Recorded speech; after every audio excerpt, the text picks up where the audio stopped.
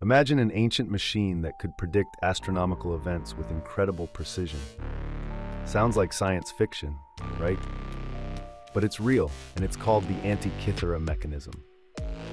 Discovered in a shipwreck off the coast of Greece in 1901, this device has baffled scientists for over a century.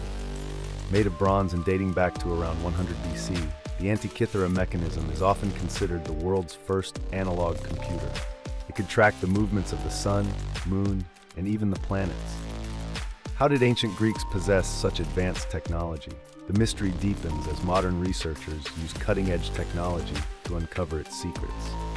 CT scans reveal intricate gears and inscriptions that suggest a level of sophistication unmatched until the 14th century. Was this knowledge lost to time, or did it inspire future generations in ways we can't even imagine? The Antikythera Mechanism remains one of history's greatest enigmas, prompting us to question what other advanced technologies might have existed in the ancient world. Could there be more undiscovered inventions waiting to rewrite our history books?